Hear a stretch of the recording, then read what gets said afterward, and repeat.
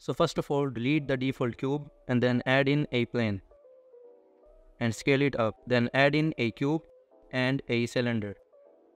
Then scale the cylinder on the Z axis. Then duplicate the cube and place it above the cylinder. Select all of them and press Ctrl J to join them together. Then duplicate this whole pillar by pressing Shift D and then set up your camera. Then add another cube above these pillars. Then add another cube and go to edit mode. Right click and subdivide the cube. And then again right click and select triangulate faces. Then go to object mode and add a wireframe modifier. Increase the thickness and now you have this grid-like structure. So duplicate it a few times and place it between the pillars. Then add a Bezier curve. Go to edit mode and select any vertex and edit the curve.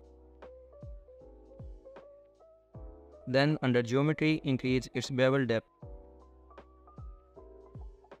Duplicate it a few times and now you have these hanging wires. Then add a metal texture to all the objects.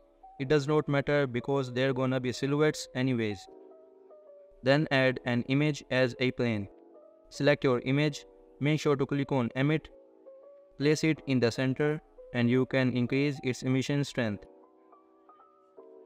Then add in your character and there you have it. What? You thought I will model everything in 2 minutes? Oh, come on.